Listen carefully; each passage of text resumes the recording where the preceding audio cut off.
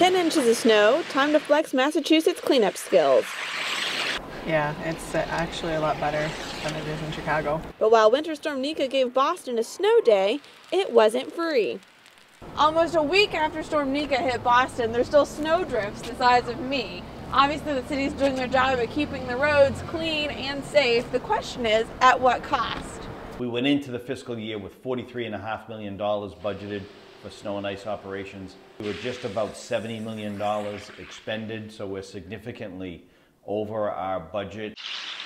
Supplemental budget is currently under consideration with state legislature, but if a decision isn't made soon, many vendors, including those plows clearing their commute, would continue working on only credit.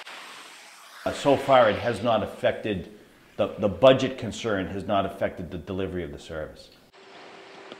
While the department is roughly $18 million over budget, many think the service is invaluable. It's extremely important not only for, cars on the road, but especially pedestrians, parts where the sidewalks are hilly and stuff like that and get slippery, so it's really important.